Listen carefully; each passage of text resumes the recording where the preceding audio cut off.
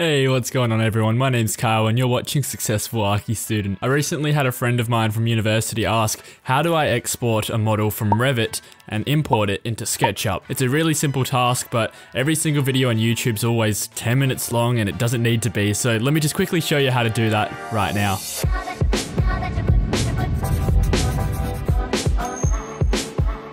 So let's jump straight into Revit. We've got this model here of a multi-story building, and the first thing to notice is that we're in a 3D view. So when exporting your model from Revit, you want to be in a 3D view. And the second thing to notice is that everything that is in the view is going to be exported, and that includes this section box and all of these level markers, and we really don't want these things to show up in our SketchUp model. So what we can do is go ahead and hide these things. So I can untick the section box to the side here.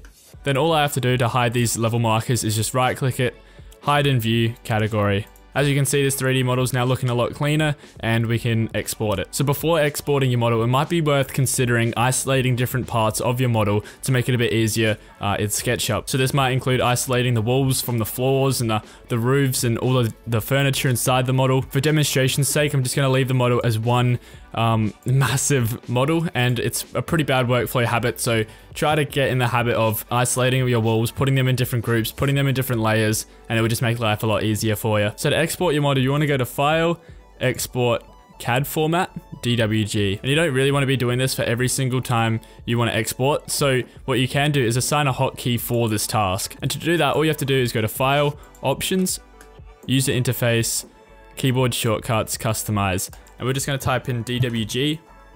And I like to assign a shortcut, Control E, because E for export just makes it a bit easier. Go ahead and press Assign. You can click OK. And now when we get out of all this, we hit Control E, it just brings up this export option straight away, and it's much easier, much better workflow. And this is where it gets a bit tricky for people because they start to miss this really vital, important piece here. So we go to Export. What you want to do is just scroll down until you hit Options, Export Setups, DWG, DXF. And you want to go ahead and click on solids and turn this into an ASIC solid. Then you can go ahead and click OK. And then this is going to help export your model in the right file. So now we can just go ahead and click Control E. This brings up the screen straight away. Hit next. And we want to say this is an AutoCAD 2007 DWG file. It might be a bit counterintuitive because it's the older versions, but this is what we need for the file. So we can go ahead and save this and give it a name. We'll just go File 3. Click OK. And this should start exporting our model. So the main idea here is to make sure your model's nice and clean. It's all grouped up and nicely layered just to make your workflow a bit faster, a bit easier for yourself. Make sure your DWG settings for exporting is set to ASIC solids. And then once you're exporting your file from Revit, make sure you're exporting to AutoCAD 2007 DWG. So now we can go ahead and move into SketchUp, click File, Import, and we can just find where we've saved this file using the drop down menu, go into AutoCAD Files, DWG, and we'll just go find that one we just saved. Again, the file size is going to determine how long it takes to import into SketchUp. Really do try to keep that file size down. Yeah, this file is way too big.